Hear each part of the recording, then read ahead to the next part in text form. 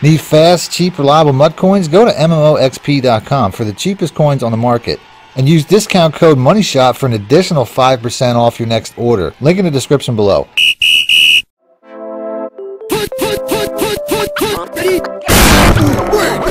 Welcome back, YouTubers and Madden fans. This is Mad Money Shot, sniffing at the Madden cheese as always. Got a scheme for you guys today. I got some run plays and some pass plays and offense that I've been using in my gameplays. You're going to see in a lot more gameplays out of the Niners playbook. But today's video, I'm going to focus on a formation that's pretty popular.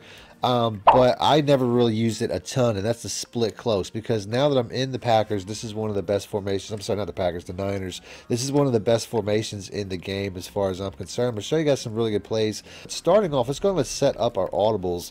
My number one play that I use the most is like a dink and dunk play. Is definitely the PAF slide, but there's explosive capabilities there. That's already going to be in my audibles. The halfback close wheel's already in there as well.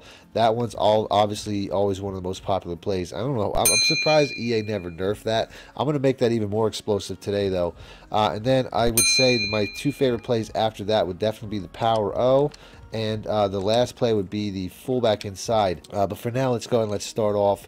I guess I'll start off with the run plays. The last play, if I had to add, I mean, there's a couple of them. I'm going to have extra on my Patreon. I'm going to have extra on my Join Now community tab. Link in the description below.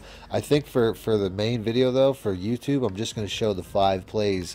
And then I'll leave the rest of these plays for that. I'll leave the rest of these plays. So if you want to check that out, link in the description below, or hit the join button, and you can see all the extra stuff. Now, before I get into the video, as always, I just want to say this video is brought to you by my sponsor, my coin sponsor, MMOXP.com. If you guys want to get your MUT team up like mine, I currently have like a 93 offense, 94 defense.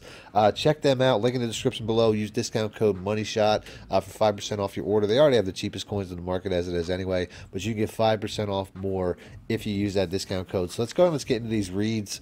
There's really only 2 run plays, and it's really only 2 that you need. It's a fantastic running formation. I don't know if this defensive front I'm looking at really lends to either, but it definitely would be best if they're packing the box to try to go outside of that, and that would be with the power O. So this is definitely going to be your best option as far as a run play is concerned. And I really made a poor read there. There was a hole right up the middle, but I tried to take it outside because I kind of pre-diagnosed it, but that's fine. To me, the best run play is definitely the fullback inside. I like this play the most. I just find that this gets the best blocking, and I'm not really making the best read so far. My favorite run's definitely going to be the fullback inside, but you can see how both these runs are really going to go in opposite directions. Here, like I said, that's definitely this is one of the, in my opinion, this is one of the most explosive run plays in the game, one of the explosive run formations. There are also formations like this that have a quarterback option, like a shovel play. I love that play too, but that's not in this particular playbook. But those would be, you know, these are definitely 2 of the better running plays. Those particular formations that have that third play, the quarterback running play, they don't actually have the pass plays that this one has. So like I said, without a doubt, my favorite play out of this is going to be running it weak side to the fullback position. You can see, I mean, sometimes the lanes are just a little bit tight, but you can see if I could pick my way through these, I would definitely have some really explosive run plays, and I'm getting very consistent production regardless. So like I said, that's definitely my favorite play, but you can also go to the power side. The power side probably be better against, like, you know, zone coverages. So as you can see right here, if you have man coverages, there's going to be more defenders on the side that has 2 receivers. But you can see how you have success if you go against zone coverages. So I would say that'd be one of the easier ways to read it. Against man coverage, you can go to the fullback side. Against zone coverage, you can go to the running back side. But to be honest with you, you're going to have success either way, because like I said, this is one of the best running formations in the game. I just think they're so explosive either way you go. So like I said, right here, I mean, we also want to read, like, if they have a blitzer in the box, like right here, they have a blitzer coming right towards where the fullback inside would go. So I would definitely want to take this the opposite way. So you can see, I mean, if the blocks, I mean, I'm not even really running this great, and I'm still having explosive results. I'm not even really reading my blocks well or anything like that. As you can see, like there, I probably should have took it way outside. So here's another look. Like I said, zone coverages, I don't really think there is, like, this should work against either zone coverage, but sometimes you have to go around those stacked boxes. So like I said, I mean, this formation, if you have 2 good running backs, in my current system, I went out and got Reggie Bush. I got LaDainian Tomlinson already, and now I had to get Reggie Bush, because when you run a system like this, you really need 2 good running backs, a lot like San Francisco has. They have a lot of speed, which makes an offense like this really hard to stop when it comes to the run plays. So as far as the passing plays go, I'm going to actually set up specific defenses for the close halfback wheel. But the PAF slide, this is a play you can run against just about anything. I find that whether it's man or zone, these running backs do a really good job. You can see right there, the flats, I mean, especially with the speed that we have here on the Niners, the flats are going to be open for a lot of really easy catch and runs. So I'm going to go ahead. I will swap out here real quick so I don't have to keep doing the adjustments. But you can see these zones they just play off way too much, and you can just dink and dunk all day, get 10 yards plus every time. Now against cover 3, you can have a one-play touchdown with this particular play if you motion across the A route, streak the X route, and streak the B route. Also like to put the RB route on a wheel route. Although that's probably, you know, that's at your discretion. But the rest of the setup you really need to do, and then you can see how you really can get right up the seam there. Just as long, it really depends on the zone chuck that you get, whether you get chucked inside or outside. This guy right here, if he gets chucked if he gets an inside release, he's good.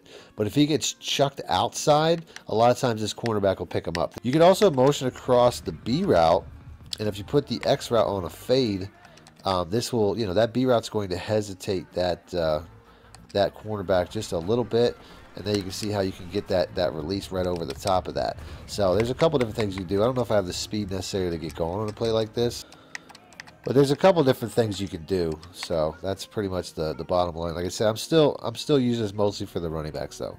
So right here, get that zone chuck. That's really going to be the decider. And then, like I said, if you can really get this ball up, you can make some big plays. But, you know, like I said, I mean, you want somebody a little bit faster doing this. And at the end of the day, I mean, like I said, I'm really just, to set up some of the other plays, a lot of times I just motion this guy out because some of the other plays are going to have that same motion. And then I'm just kind of going with the running backs. The B coming across is a little bit delayed. It's a good check down. This is one of my favorite goal line plays, too, by the way. I use this goal line all the time. I'll move the ball up.